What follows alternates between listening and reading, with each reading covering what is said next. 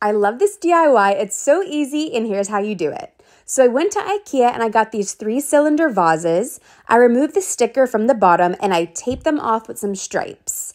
Next, I got some slick stick. This is amazing for priming glass, and I painted it on so it looked like this. And if you know me, I love anything with texture, so I got some Terra clay paint and I stippled it all over. When it was dry, I peeled back the tape to have these beautiful stripes. I brought them into my living room and I filled each of them up with water almost to the top.